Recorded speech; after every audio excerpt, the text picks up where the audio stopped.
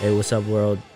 Checking in. I'm your host, Twin GQ, here on our platform on a culture conversation. This is our final episode of our second season finale. Today we have a special guest with us, Chester Taylor, owner of TCFW Performance Sports Academy. Welcome him to the platform. What's up, bro? Yeah.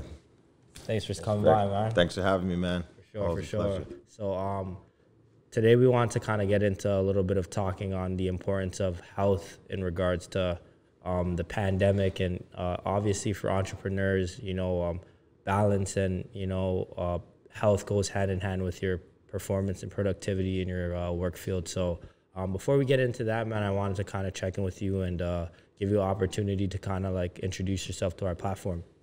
All right. First of all, my name is Chester Taylor. I'm the owner of TCFW Sports Academy, formerly known as TCFW Performance. I run my facility now out of Pickering on the east side. We're located in Scarborough at first, and we ended up moving our gym to Pickering. A little bit of a sidestep, lateral move in transition to preparing for our next step. So we pretty much train a lot of athletes, a lot of the youth in the city. I'm kind of known as the, Scarborough's dad or Scarborough's stepdad, where I take all the youth and all these players and, I put them through the process and, coach them up and start to get them, get them going. So it's been a fun ride. And you've kind of been with me side by side and sometimes on the sideline just kind of observing. We started with Good Life and, top trainer at Good Life for, a few years, turned down management, right? And then decided to run my business instead of somebody else's. So it's been a great ride. A lot of certifications, a lot of money spent along the way. Investments, bro. Oh, man. Investments. Oh, man. I don't know if I can count the amount of money I spent on it, but I wouldn't change it for the world. Going back, a lot of on-the-job training, a lot of learning experiences, experimenting on our own bodies and trying to figure out the right formula, which I think we kind of have. Yep. Playing pickup basketball as well. So it's a bunch of things, but I'm pretty much happy, helping the youth, teaching them the proper movement patterns when they're training, how to rest, how to recover, and how to prepare just for everything in general. So it's, the business is it's taken a large step towards the right direction. I would say, in 2021 should be, an interesting year for us. Yeah, absolutely, man. And, you're doing incredible things. I kind of wanted to get into, obviously, for the audience, people that don't know you or haven't studied you closely, just kind of explain the process of, when that moment hit you that you needed to start your own business. You spoke about, working for somebody else at Good Life, which is a top training gym facility in the city of Toronto or even in Canada, and now kind of like just finding out the importance of ownership and starting your own thing. Well, I always knew I wanted to train elite athletes, and coming into Good Life, I want to shout out Good Life and shout out Kelly for teaching us how to sell. Going into Good Life, I told myself I wanted to train the elite athlete. When I got to Good Life, I realized we had to train, the regular people and service our regular clientele, which was a great learning experience for me. I had clients start at the age of 15. Oldest client was about 77. Ronald, do you know who that is? Our very good guy. Shout out to Ron. And I decided that I wanted to just continue to build, and then I said to myself, one day, it must have been year 4, it was like August, and we're coming up to November, which is the second January of every year when it comes to training, right? January being New Year's resolution, September being, I've gotten a little chubby in the summertime, I want to get going. So it was September. I knew we were gearing up for a top month of selling like we always did, because we were pretty much top club for a while. And I said, I got trainer of the month that month. I got trainer of the month October. And I was on my way to getting trainer of the month November. I was like, you know what? This is it. I'm done. And I never checked out as far as not servicing my clients, but I knew I was bringing in about 40K, 20 to 40K sometimes. You get $10,000 a sale. I only made 10% of that. And I was like, you know what? I know how to organize my business because we had to do a business plan every month, organizing yourself on the 15th. And I just said in November, I'm not going to renew my clients anymore. And going into the new year of 2018, I'm going to open up my own business. Damn, so it's a crazy journey. So you leave Good Life now and, you know, you start your own company in Scarborough.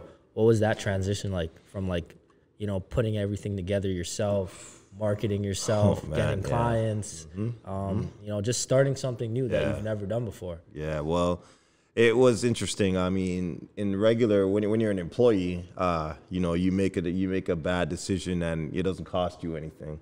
As an entrepreneur, you make a decision, it costs you an average of about $15,000 a mistake, right? So I made a $15,000 mistake the first month. I had some guys who were about to sell me some equipment. I paid them up ahead, you know, because I was green. They were the guys I was renting from.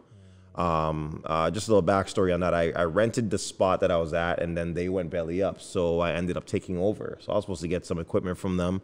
They ended up just emptying the place out. Yeah, so I had to pay rent. And, you know, I was like, whoa, you know, I talked to the landlord. Landlord's like, hey, man, you know, it's a good thing we spoke to you, but we're not going to give you any breaks. We're going to need the rent on the 1st. So I had to grind. Good thing. The one thing there was I created this program called Carnival Fit, and it brought in a lot of revenue for us. I'm talking like, I don't know, it was about $1,500 a week we made off of that. So I was able to pay the rent. I partnered with, one of my friends. She was into carnival stuff, and so she was able to bring in a lot of clientele. So we brought that in, made a little bit of money, recovered from that mistake, and then I had to buy equipment. So my first couple months, the gym was empty. All we had was a turf and a sled, and then like a couple weights, right? I kept the place clean, but I had to, I basically had to just work, reinvest. Work, reinvest. And, you know, I got locked out a few times in my first year, but I figured it out. Now, you know, we're looking to expand. Yeah, so talk about that, importance of investing in yourself and, you know, reinvesting in your business. We see a lot of entrepreneurs out here, you know, they're in business to make money and to do good in their respective fields, but they turn a blind eye or deaf ears on the importance of investing or reinvesting back into themselves. So just talk about that a little bit. Oh, that's a big thing. You're always reinvesting in yourself, and if you're not thinking about the end game. I never thought about the end game until actually I became an entrepreneur. So you think, you know, you're gonna just start your own business and you're just gonna make money. Well, that's just the start. The first thing you want to do is you make the money, right? Then you have your expenses. So there's gross and there's net. Gross is what you make before you pay your bills and before you get taxes. So I started grossing all this money. And then when I started paying out, I realized that there was a need. You can't charge people a lot of money unless your gym or your business has, you know, great optics. So I was big on the optics. Like I have to make it look this way. I have to make it that way. The color has to look this way. The color has to look that way. There has to be this kind of equipment. But I never had floater cash. Some people start with floater cash and some people get loans. I never had that. So up to this day, I'm not in any debt. And what I did was I learned 2 lessons. The first lesson I learned was once you reinvest, people start to enjoy the business and they start to feel comfortable. And they're like, oh, this guy's growing. Oh, this is great. Some clients may leave because of your money. Oh, I don't want to pay this much, but then they'll go pay double somewhere else. At F45 or one of these reputable established brands. Some of these other places charge like triple what we charge. And I believe in the quality of work because in my location, we spoke about obviously being top trainer. At that location, I started boot camps. I started TRX. I started a lot of the team training. So I was the guy at that club. So coming into my gym, I knew how to create that, right? Starting a group class is nothing. Prospecting or gaining clients was nothing. Or bringing in leads wasn't a thing for me. The challenge as a trainer, I guess, was sustaining all of the clientele, right? So, and that's what I said. When I reinvested my money into myself, I wasn't really banking anything. I would break even always. Sometimes I would have to borrow some money to make sure that I was paying my rent. But then I learned the secret. The secret, which I'm not going to say too much, is not members, and it's not boot camps, and it's not one-on-one personal training. I'll give you a little hint on it. What it is you want to set an amount of money that you want to make for the hour and make sure that you're getting that, finding a way to do that. So let's just say, for instance, I don't know, I wanted to make $500 an hour as a trainer. Well, you're not going to charge one-on-one for that, but you have to figure out a way to get that in the door, right? So I'll just leave that right there. Yeah, and to all you trainers or entrepreneurs out there, it's very important to simplify what you're doing. Yes. Don't try to complicate things. Write things down, put things in stone. Sometimes it's better. It makes it easier instead of telling yourself, like Ches said here, I need to make $500 in 1 hour. Think about ways or revenue streams that can help you attain that desired goal. So I kind of wanted to talk a little bit about competitors within your industry. So I know you went from Good Life into Scarborough. So now that you're entering a new market in Durham, what do you think separates you from your competition? Well, that's a great question. Leaving Good Life, being a regular general club, I realized that I needed to be different. I wasn't gonna get people walking in and saying, well, I want to train here, because the optics wasn't there. So I had to turn my gym into something else. And it goes back to my first vision of wanting to train elite athletes. So I wanted a training facility, which is where I came up with the first name of TCFW Performance. I wanted to have a performance-based gym where I could make the regular athlete or the regular person perform to the highest level. Have it be boot camp, have it be just general workouts, have it be on court, have it be on field, on ice, or any form of sport that they want to do. So I decided that I wanted to have a business that met those needs. So what I did was educated myself, first of all, because if you want to sell a product and you don't believe in the product, the person that you're selling it to won't believe you as well. So I educated myself as much as possible. Then I said to myself, what is my niche? What do these athletes need to be successful? I educated myself again. So I became a weightlifting coach. I became a TRX coach. I became a kettlebell instructor. I became a fascial stretch therapist. And I found that when I became a fascial stretch therapist, I understood the body.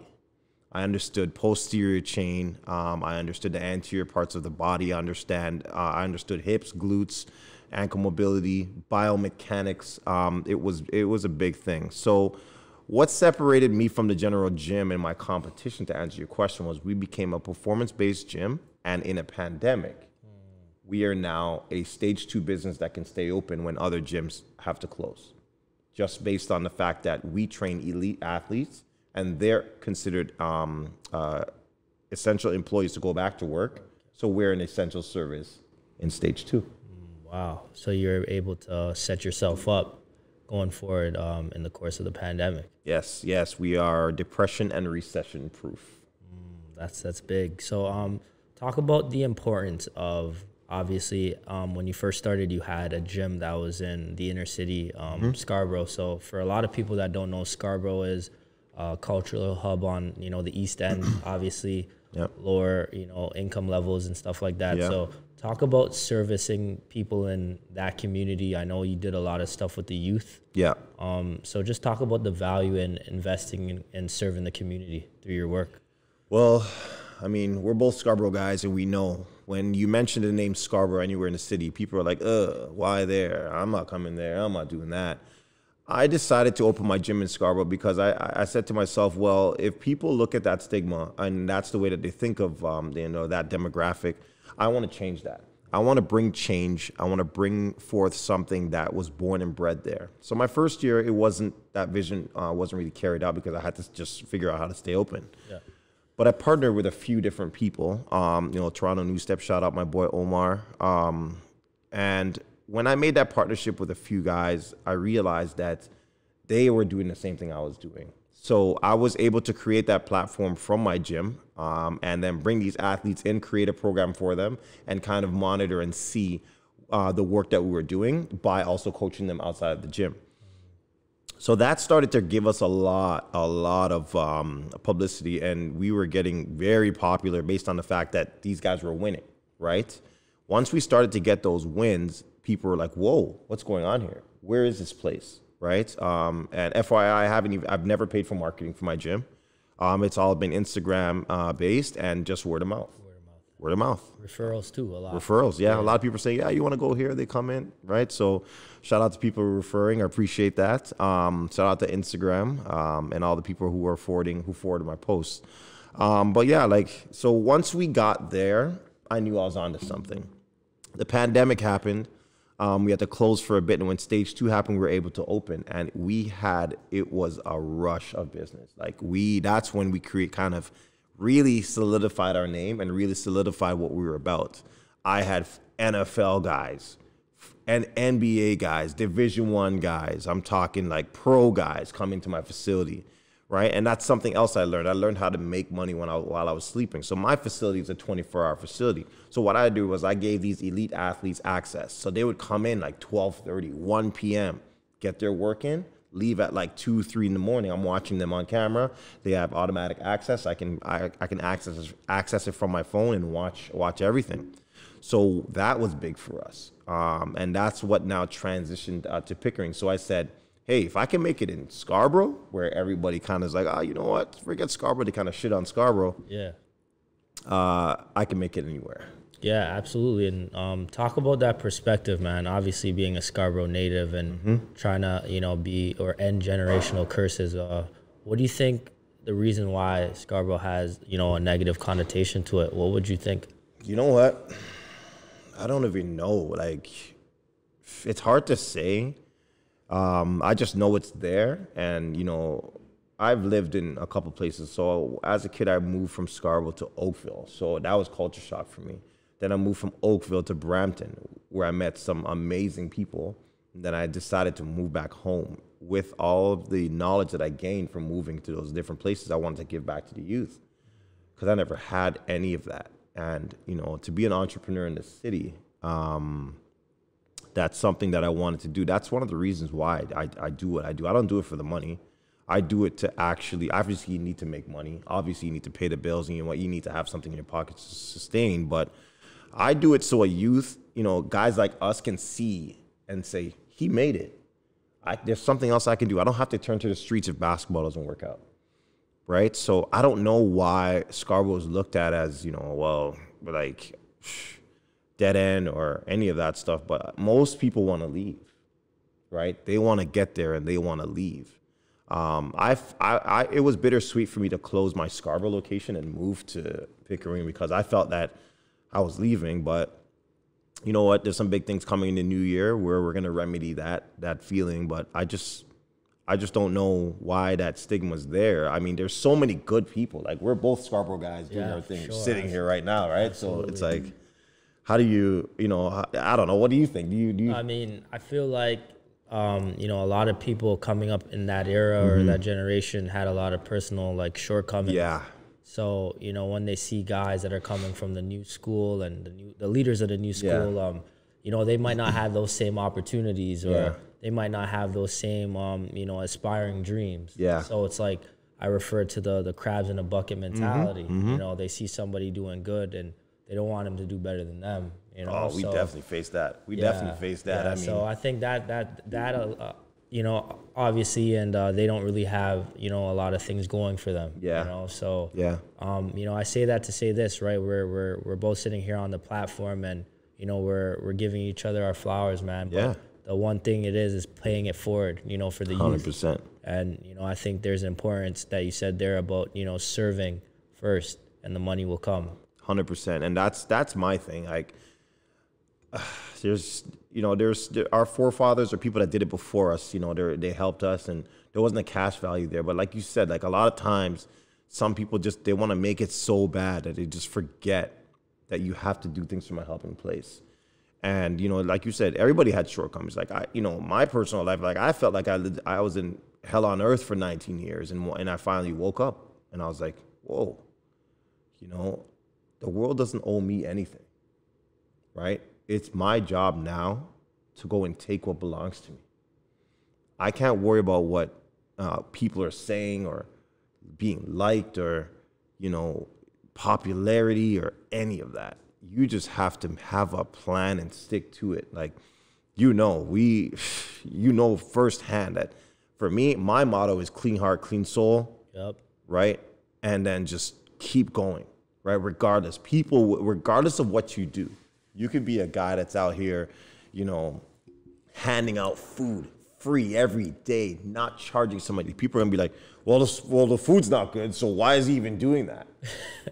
Right? Yeah. Why are you giving away free food? This guy's giving away, so there's, regardless, or you could be a friggin' career criminal, right? And people will say, oh, you know what? Whatever, I like this guy. Look, see, I bring this guy around. But so it's like, what do you do? Yeah. What do you do, right? So for me, I've stuck to one thing.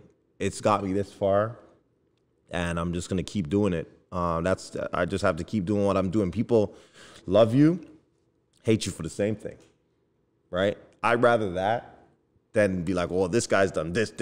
No. They love me and hate me for the same thing, right? I demand a high level of work ethic from everybody because I demonstrate it myself. And that's the way that that's the way it is, right? If I have to yell at you, I yell at you, right? It's not that I hate you. If I'm yelling at you, I actually like you. Yeah, you care. It's coming from a good place. Exactly. Yeah. So I wanted to turn to partnership. Obviously, you spoke about earlier in your business career, you had acquired a lot of partnerships from New Step. So what are some characteristics you look forward to when locating or identifying a future potential partner?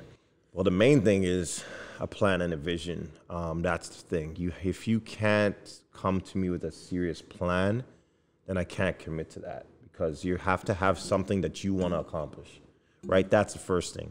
2, loyalty. Loyalty is big for me.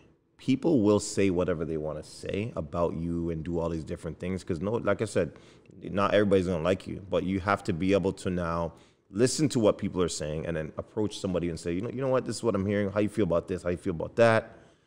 We laugh about it, or you know what, yeah, this was going on, or this wasn't going on. Okay, whatever. We got a plan anyways. Let's keep it moving because what's in front of my face is what I believe, right?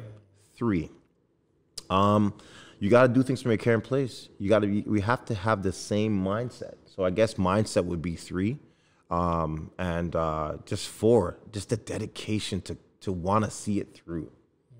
That's important. You have to want to see something through, right? I see all these different memes on Instagram. What does this say? It says, well, this is your plan. You want to go like this, but this is how the journey is. Well, you got to be prepared for that bumpy ride, right? You got to know the bumpy ride sometimes is a lesson, right? You're not necessarily going to make it on time, on your time. You're going to make it on the time that you're supposed to make it. So learn from those lessons and kind of go. So I just watch, right? I watch people. I don't want people to switch up and do different things. Like if we have a plan, we have a time, let's get there, let's get it done. So I look for those things. And I think that those things build a strong partnership, especially committing to the end game.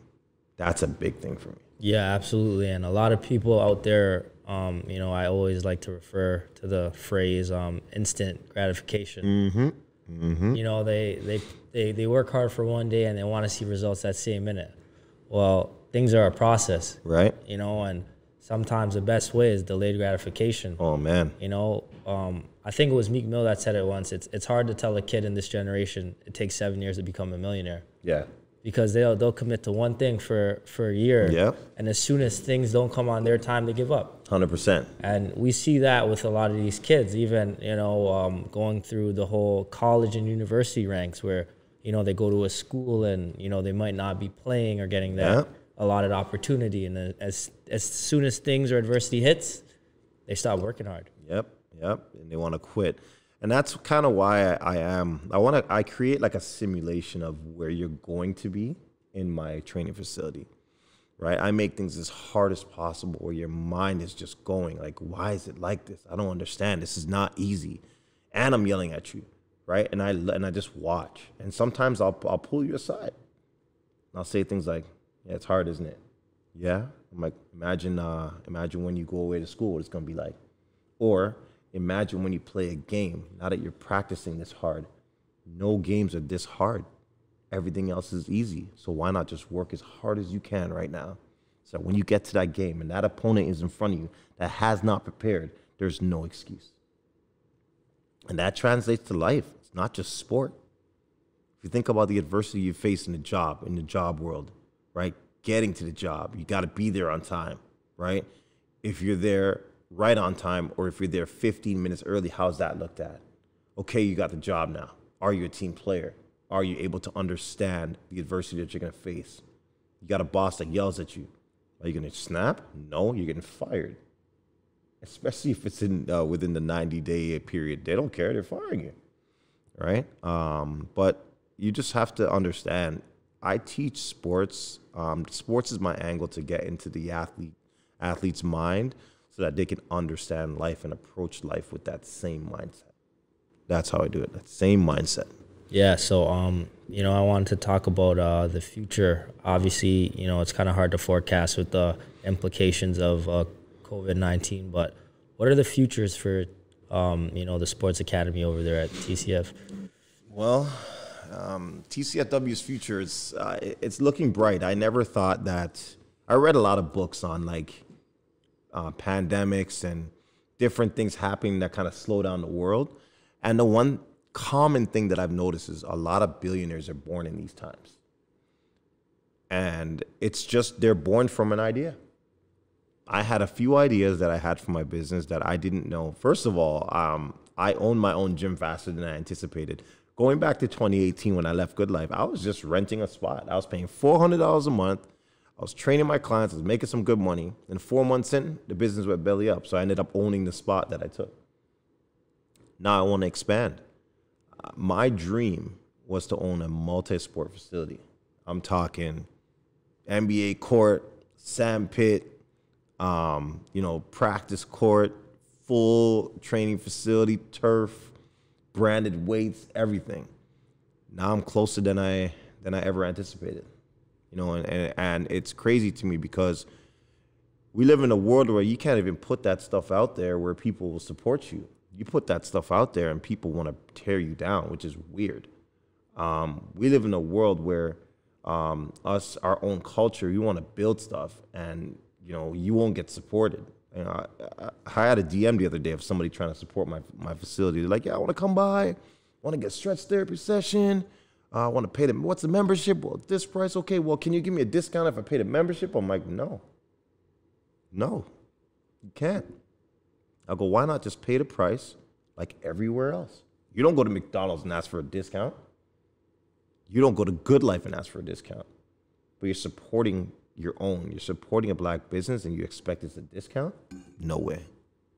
No way.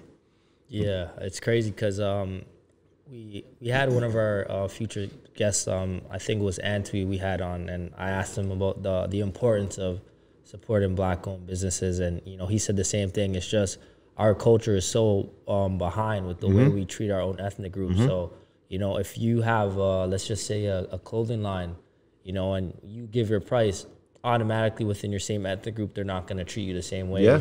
They're going to ask for discounts. They're going to give things that are not on time. Yeah. So I think it just stems from the mentality. Yeah. And like I always say, if we can go into Nike and pay that price just off rip, or go to Apple and just shop like that, it shouldn't be a problem if you're supporting somebody within your own culture. Exactly. And you're supporting, you're keeping the black dollar circulating too. That's a big thing, and that's been a big thing for me. And you try to support, sometimes the professionalism is not there, like you said, being on time with payments. But on the other hand, there are people that actually pay the price that are black. There are people that are on time. There are people that are professional, right? Like ourselves, that treat each other that way, right? So I'm not gonna say that everybody's like that. We just have to slowly change over to what we need to do.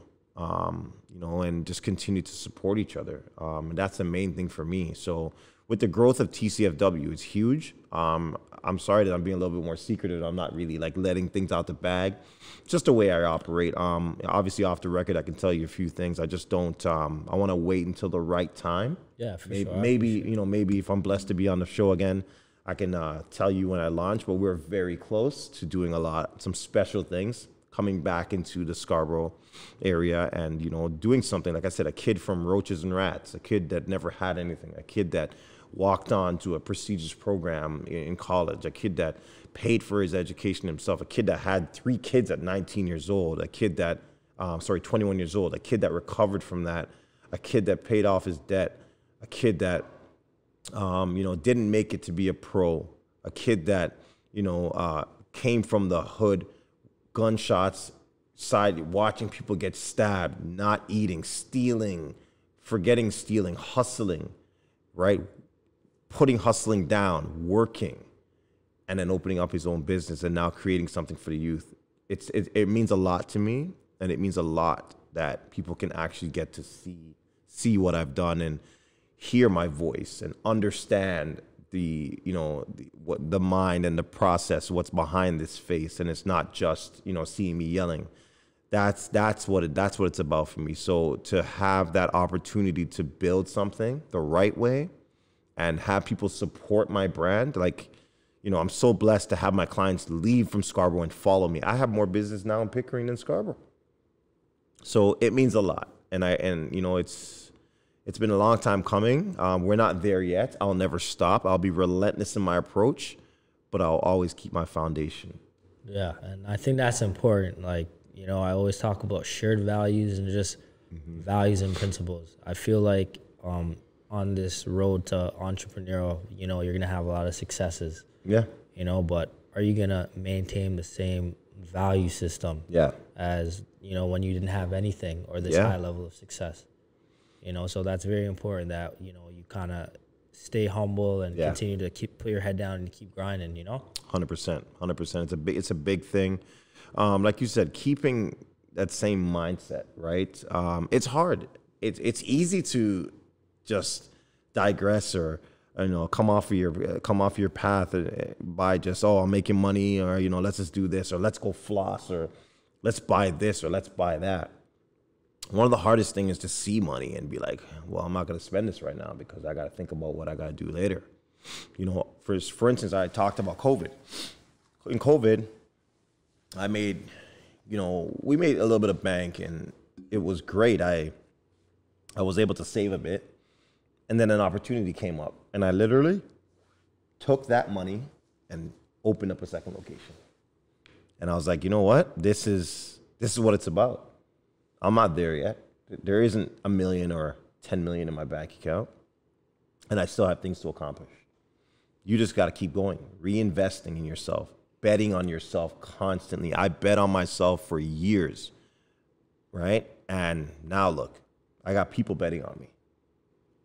That's a bar right there. So we're going to turn to something I like to do here on the platform. It's called Quick Hitters. So I'm just going to ask you some questions, and, you know, we can get into some deep talk. So I'm going to start off with, I know you're a sport guy. What is your all-time NBA lineup? If you had a starting lineup, you could have 5 players at each position. Who would it be? Well, Jordan's playing the 2. I'm a Kobe fan, but I'm sorry Jordan gets it. LeBron is playing the 3. I'm a fan. I'm not gonna lie to you, man. AD's gonna play the 5. Okay, KD's gonna play the 4. Oh wow.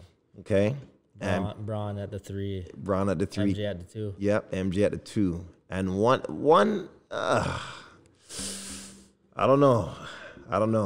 It's hard. It's hard, but I think I'm gonna have to go with Penny, man.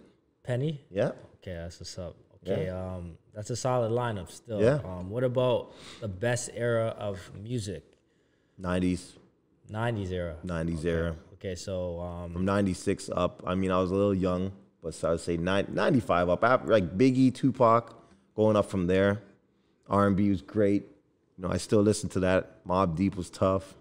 Wu-Tang. Oh man, yeah, 90s. So, era. so who would you consider in that era? Who was your favorite rapper, or who you regarded the best at that time? Okay, 1A and 1B. 1A Biggie, 1B Tupac. Okay, you ask me that next week, it's 1A Tupac, 1B Biggie. Because Tupac has some deep music. Biggie kind of rapped about his life. Tupac kind of rapped about like society and like what we face now. That's the difference. That's the difference. Biggie rapped about, yeah, I'm making it, but Tupac rapped about like, he was like deep. And that's the difference, you know what I mean? He cut deep with everything. Like, you know, if he was mad at you, you knew it. He was mad at society, you knew it, right? Everything he faced, he talked about it, you know what I mean? So that's why I kind of like Tupac. I can relate to it, but Bob Marley's deep too. I found myself in the pandemic listening to a lot of Bob Marley, a lot, just to kind of soothe my mind and put myself in a mind state where I felt that I was at a different level of consciousness. That's one of the things that music does for me. Yeah, well, so yeah, you gave a lot of artists there. What would be, you know, I'll give you your top 3 albums in the 90s era. Okay. That was on repeat. Okay. Tupac, All Eyes on Me. Okay. Biggie, Life After Death. Classic. Right? And I would say, what did I kill after that? Wow. I was a dancehall man, I'm not gonna lie to you. But I would say Mobb Deep, Hell on Earth. Mobb Deep and Wu-Tang. Wu-Tang was sick. 16 Bullets in the Chamber? No, the other one, the double album. What was that called? The last one that came out with Triumph. What was that album called? You know exactly what I'm talking about, right? That album was. What about Mobb Deep's their first album? No, the Infamous. Infamous is good too.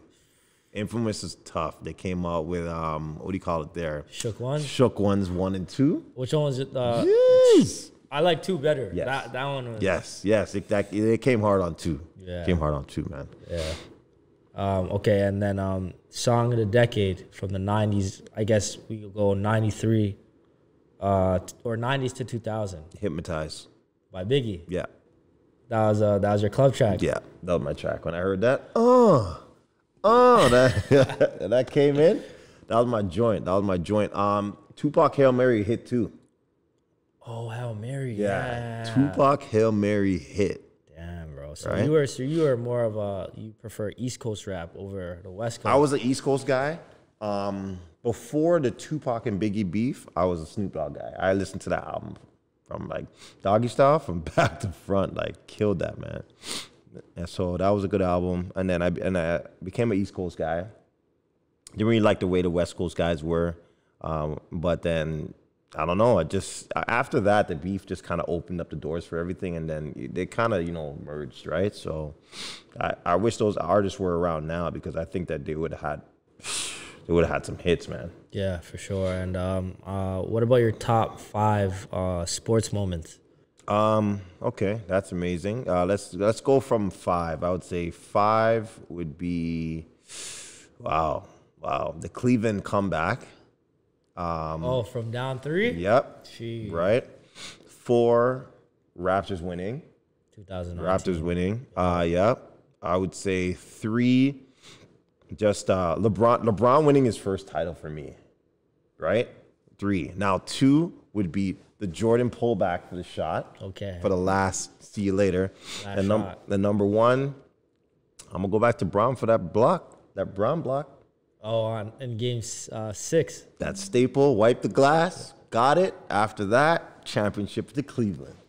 Okay, that's dope. And then last but not least, we always end off here on our platform with, if you had a message to give to your younger self or to you 15 to 20 years ago, what would that message reflect?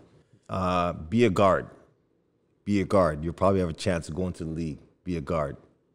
All right? Work on your handles and work on your J. You're going to be athletic, but work on your handles and work on your J. Right? I probably wouldn't be sitting here right now. I probably just finished my pro career. Yeah, eh? Yeah. Yeah, so, like I said, I give you this opportunity to share anything with, upcoming of your obviously your business, where people can get in contact with you and stuff like that. Yeah, well, TCFW Sports Academy on Instagram, the Chess Fit Way on Instagram as well. My website is TCFW Performance. We are changing our website in about 2 weeks, tcfwsportsacademy.com. You'll be able to see our apparel on there. Come check us out, 1050 Brock Road, Pickering, Ontario, right off the highway. We're there. And I just want to tell the youth, man, you know, if you're out there and you want to build something or you want to get there, just don't stop. Don't stop whatever you do. Make a plan, stick to that plan. And like I said, just keep grinding. Okay, guys like me, I've been there, and now look, you know, I have something that I'm building, and this guy as well. So just continue to work and don't give up. Don't worry about being liked. And you know, I echo on that message to all the kids out there, you know, that are struggling or don't see a way out. You know, a famous guy by the name of Swiss Beats said this. You know, the skies is not the limit; it's just a view. Yep. You know, don't set limits on yourself. You know, the world is yours, and you know, don't be afraid to get outside your comfort zone and explore new things. You know, I'm not a pro here with this whole media thing, but you know, we're trying, and yep. Every week is a challenge, but you know, you never know if you don't try. You know, and you don't want to be that guy 10 or 15 years later, you know, living in regret. So like I said, you know, the sky is not the limit; it's just a view. 100%. And you know, with that being said, we're checking out here on our season finale on the Culture Conversation. You know, we want to give a quick shout out to all our viewers, everybody that supported, you know, that came through to share their stories, all of our guests, our entrepreneurs, you know, Topic Wear, you know, here at our studio, our amazing team, everybody that made this experience memorable. You know, we're really looking forward to building something special for our season 3 on the future. And like I said, I'm, you know, beyond grateful to be in a position to share and have an opportunity here to, you know, create a safe space to enforce healthy dialogue for our minority group. So thank you guys. And, you know, like I said, check it out here. I'll see you guys in the new year on season 3. Peace.